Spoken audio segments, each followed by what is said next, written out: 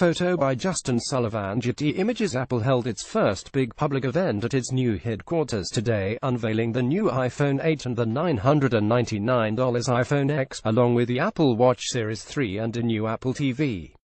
The company held the event in the Steve Jobs Theater, aptly named after the company's most well-known CEO, who passed away in 2011.